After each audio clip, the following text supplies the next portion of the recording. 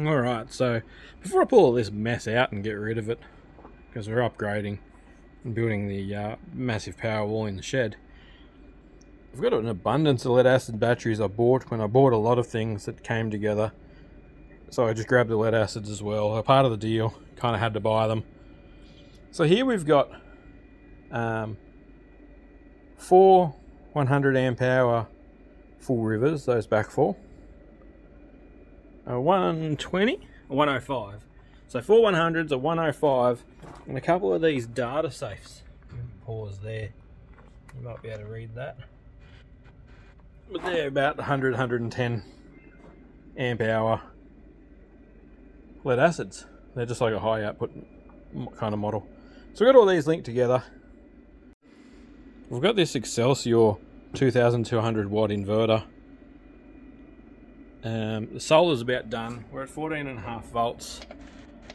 There's only an amp coming in at 14.5 volts. So very little. We'll kill the battery charger because I've had the big CTEK charger on there. Just taking power from this 24 volt system and putting it into this 12 volt system, which, yes, I understand is a terrible mess. So, voltage coming in off the solar panel is very minimal. We've got 1 amp now. It's about 7 o'clock, so we're going to go from there. This is our watt hour meter, which is reset. We want to change that to the kilowatt hours. As you can see, 0 kilowatt hours on there. We're not going to add any power. We're just going to turn some stuff on and run her down and see how much capacity we have. So how much is stored in this little bank of lead acid batteries. Now, once these are worn out, they're all going to the recycler, and I'm not doing anything with lead acid again because I've got beautiful lithium stuff, which, although BMSs fail, as we've seen in some of the last few videos, like this little 3 brick here is like 15 kilowatt hours of storage. So I can cycle that every day, no issues at all. I can do that somewhere around 4,000 times. This is like 500 to 1,000 cycles best case. I want to know how many kilowatt hours are sitting here, because it's a cool, very simple look here, look there, volume comparison. So there's our first watt hour. I'll plug a bunch of stuff in. I've got some cordless tool batteries to charge. I can run lights and stuff in the shed tonight while I'm doing stuff out here. So we're going to flatten them tonight. This video is going to be done in a day, all kind of one piece. What time is it now that I'm starting? It is 7:05. So see if we can't knock it out tonight before I go to bed. If not, it'll be in the morning. But no charge essentially is going in there. We're down to 0.9 of an amp. It's dropping off considerably. There's literally just one 250 out there connected to it. So just cycle her down. Our surface level of the charge has gone down to 13.3. So they're definitely charged. They've been on the charger all day and the sun's been out on them all day. How much power has this made today? 10 kilowatt hours. 2019 kilowatt hours has come through that Fangpoo Sun charge controller, which is a blue power clone, into these little guys. I've also got an output. There's the button. I've also got a kilowatt hour output there. The last 4 days we pulled 41 kilowatts. Look at that. Very cool. So this side over here, we're just running some crap we've got to get rid of it, wear it out, throw it in the bin, whatever. Just catching free energy from the sun. This is always full. I'm actually seriously considering putting a timer on this to charge this. This is one of the reasons I want to do such a thing, because I may be like 2 o'clock, I can make this kind of charge that, and then that won't sit there on float all day, because that'll do about 15 kilowatts a day in summer. No stress at all.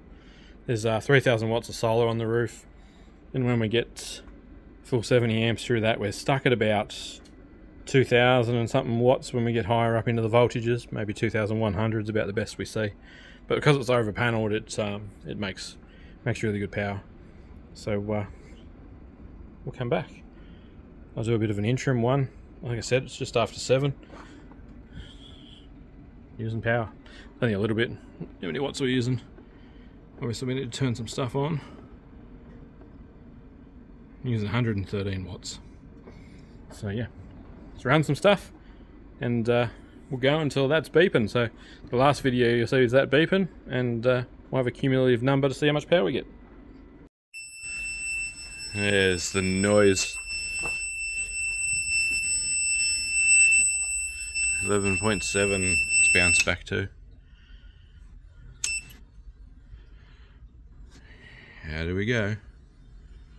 4 kilowatt hours, 4.12 is what we got out of that little pile of batteries. So if you went 200, 400, 600, 700 amp hours,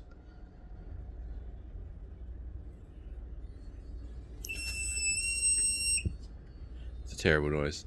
Right, so that'll charge itself back up during the day today. Obviously it's not going to charge itself up fully. We've only got one 250 watt panel on it. Yeah, we got 4 kilowatt hours out of that, and I get about 5 kilowatt hours out of one of these. So give you a bit of an energy density kind of idea when you want to compare this, what I'm doing here, to what's happening in the container in the Super Powerwall. This is going to be a pretty epic thing, I reckon. So at midnight last night we were still at like 12.3 volts, so I didn't bother adding anything to that. I just let it roll overnight, and yeah, it just charged some batteries and transferred some energy to the other power bank down in the house, and that's what we ended up with. So yeah, that's what we know. We got 4 kilowatt hours flat pretty much out of that. So if they're sitting there nice and fully charged with me not using them for anything, we've got a spare 4 kilowatts. We've got a bunch of other 12 volt cells we might link some more up to. See if we can get it up to like 10 kilowatt hours, depending on what we've got laying around. And yeah, a good backup system for when we just want some more power, or we've had a couple of cloudy days and we don't want to murder this one. And yeah, thanks for watching. I'll catch you in the next video. That's what we got out of those. They're all 4 rivers except for the 2 data safes at the front there. So just so you know, for interest's sake, we got 4 kilowatts out of them. It'll be a couple of days to charge back up. I don't think it's actually charging yet. 0.2 of an amp, it's just at 33 volts, so it's not pulling off the panel properly yet. But yeah, it's giving you the flashy battery. We've got nothing left. Good little charge controllers, these EP Evers. Like that one's done 345 kilowatts, and the one in the camp has done like high 200s. Thanks for watching. Catch you in the next vid.